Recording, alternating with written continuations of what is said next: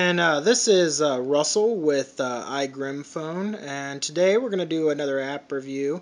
And this is one I just picked up in the App Store just yesterday, and so far I like it a lot. It's very, very handy for me. I watch a lot of TV, so this is very, very handy. It's called EPTracker, and I'm going to go ahead and open it up here. And as you can see, I've already added some, but basically what this app does for you is you can actually track the shows and stuff that you've been watching.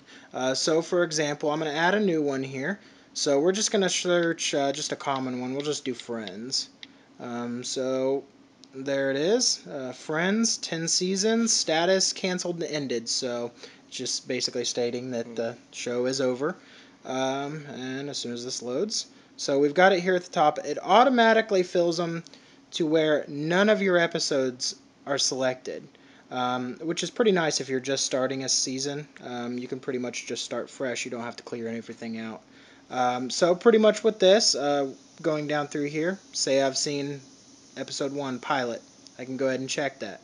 Now I can just go through and check each individual episode that I've seen so far. And of course, it saves them, so I can go back in and check it on the way through.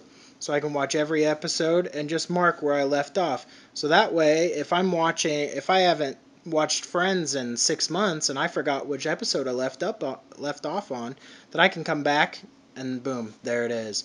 Ready to go, ready to start where I left off.